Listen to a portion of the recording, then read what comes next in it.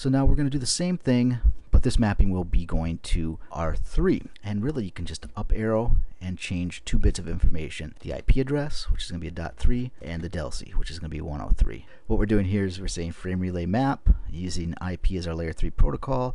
Here's our next hop or remote IP address, and we're going to map this to the local DLCI, which we can see here is going to be 103. That's the one that goes to 3, and then we're going to enable pseudo broadcast. Okay, so we've got our hub configured, and you can issue the show frame relay map. I'm doing it from configuration mode, so I'm preceding it with the do statement. So it's do show frame relay map, and it is down because we have not brought this interface up, but you can see your mapping here. You're using IP, you're mapping to this remote IP address of 10.1.123.2, you're using local DLCI 102. It's a static mapping because we've disabled frame relay Inverse-ARP. If we were using frame relay Inverse-ARP, this would say dynamic broadcast. Pseudo broadcast is supported. We're using Cisco frame relay encapsulation. Our status is defined, and right now we're inactive. That's because we're not up. We want to see this turn to active, and hopefully that will happen in just a bit here. Alright, so that's the hub. Let's pop over to R2. This is one of our spokes. So we're going to do the same thing, frame relay map. Again,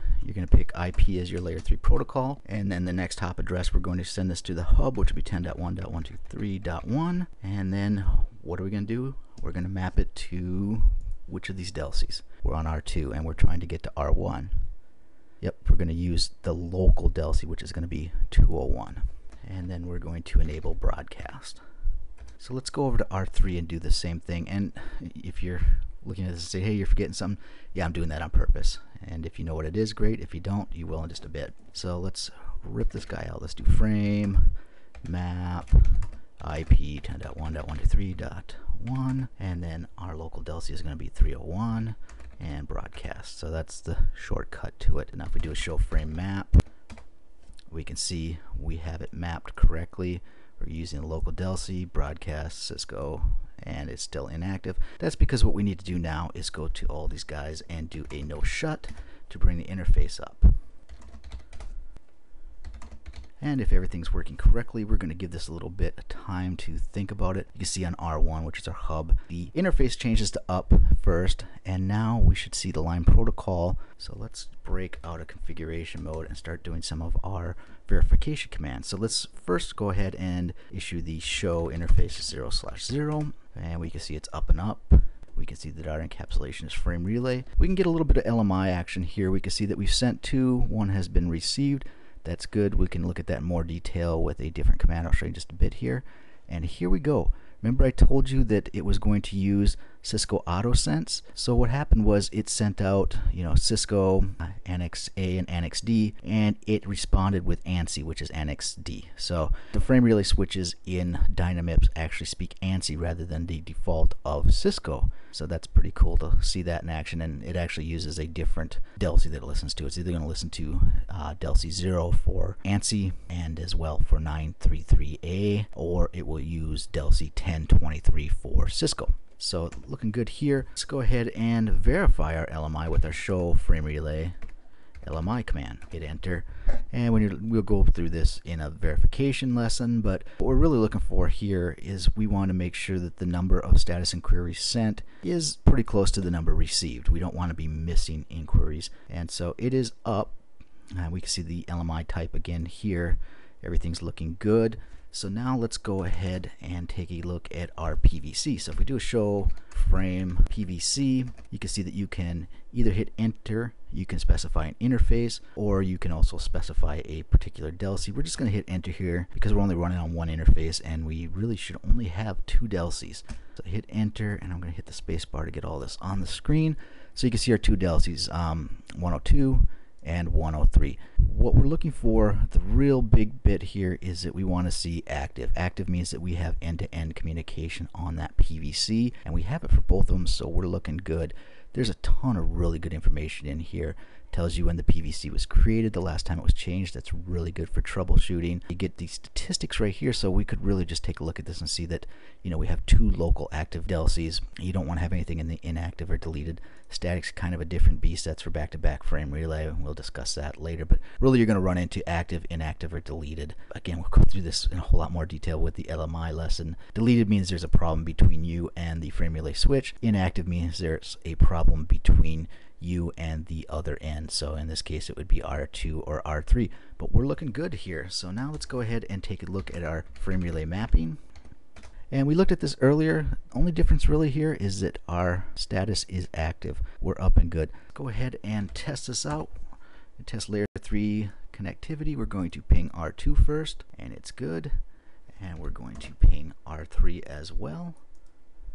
Booyah! So we're looking really good here. So let's check out our hubs. So I'm going to break out a configuration mode. I'm going to issue the same commands. Just going to go through it really quick here. So frame LMI, not lim. Everything looks good here. You can see here that it's sending status inquiries and it's receiving it. If we do the show int s0/0, it is up and up. We can see that LMI is being sent once again, and we can see here that it did auto sense ANSI on this side as well. Our encapsulation is frame relay. We're looking good. Let's do a show frame PVC, and I'll show you my little shortcut here. If I do include DLCI, it just gives me this one line. Let me just go ahead and show it without that. So it gives you a ton of information here, and especially when you have multiple PVCs. If you have 15 PVCs on here, it's going to give you pages of information. And really what this does is just give me a quick and dirty. I see that I've got 201 is my DLCI.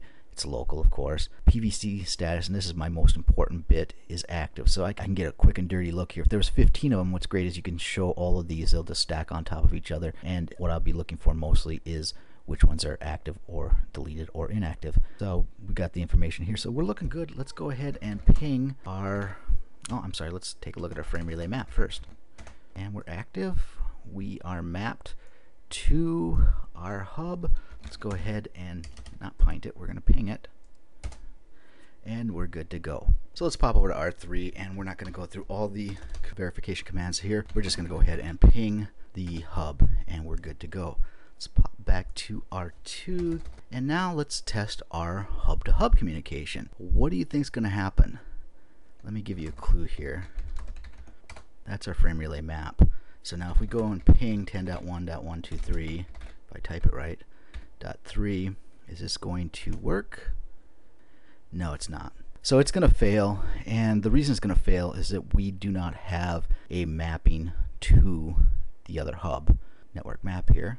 So now we have spoke to hub communication, and then we have communication between the hub and both spokes. And so as I discussed, we do have to put in a mapping between these two spokes in order for our spoke to spoke communication to work. Before we do that, let's do a real quick debug here. I'm going to clear the log.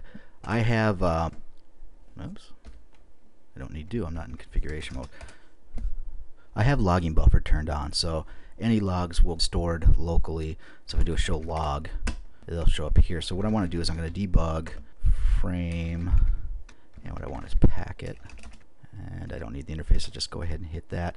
And then I'm going to reissue my pings. First I'm going to ping the hub. I'm only going to send one, so it's only going to send one ping. Send that. I should see a debug. So that's what we should see when it's good. Let's go ahead and change that to R3 and see what we get. So now we're trying to ping from spoke to spoke, and we don't have a frame relay map. Let me do a UAll. UAll is just on, whoops, on debug all.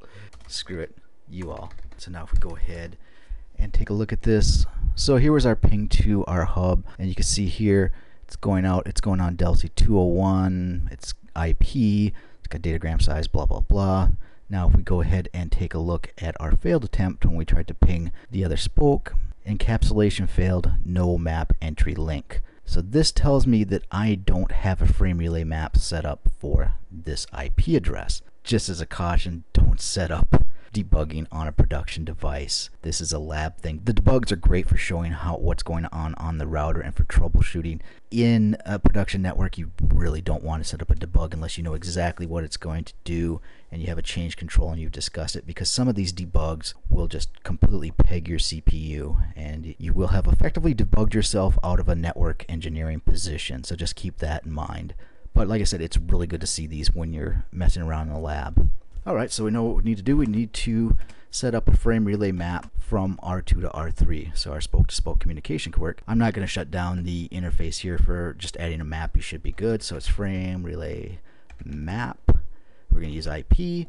We're going to choose the IP address of 10.1.123.3, which is our IP address for our spoke. And now we need to put in the local DLCI. Well, we only have one DLCI here. If we take a look at our map real quick, we only have 201, so we need to send it out 201. And we can skip the broadcast statement. I explained this in the lesson because we already have a mapping. Do the mapping now. Let's jump out. Show frame map.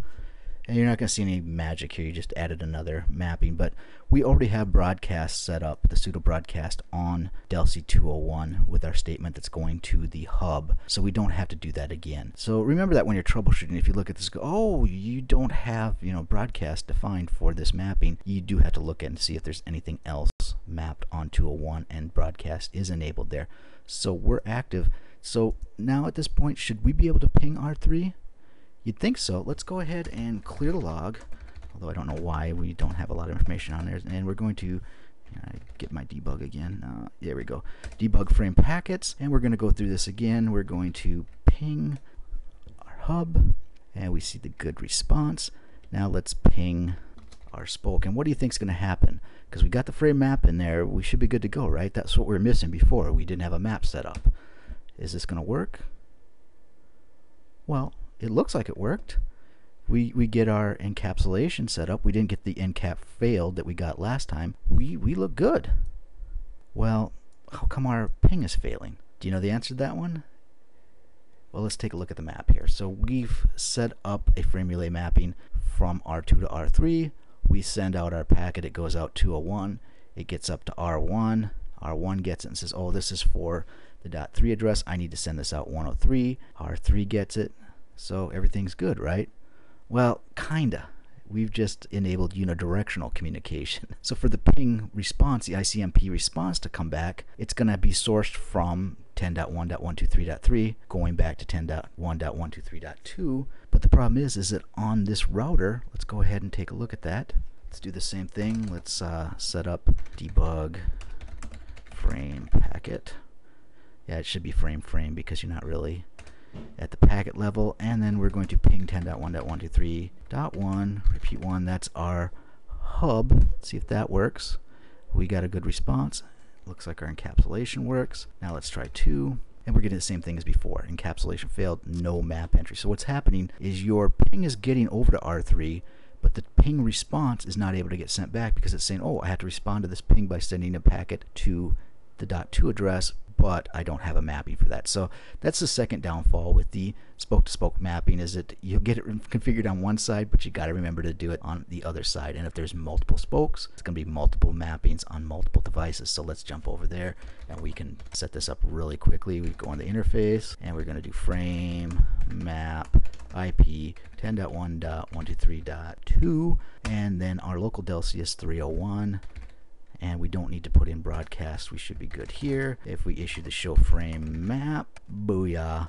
So now if we go ahead and ping this guy, actually I'm just going to up arrow, we get a good response and our encapsulation looks fine.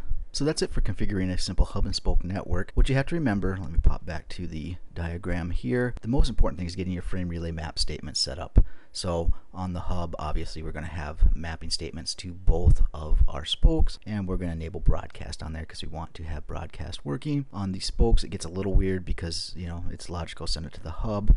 What you might be thinking is that once we have this configured to go to the hub, that anything on this IP subnet is going to automatically be sent to the hub. That's not the case. Frame relay, you have to have a distinct map for each next hop IP address. So if you had 15 more routers on here and they were all on the same subnet, you would have to have 15 unique mappings if you wanted spoke-to-spoke communication. And then of course, once you get one side set up, you're going to want to go ahead and do that on your other spokes so that you have complete end-to-end communications. We saw all of that when we were testing our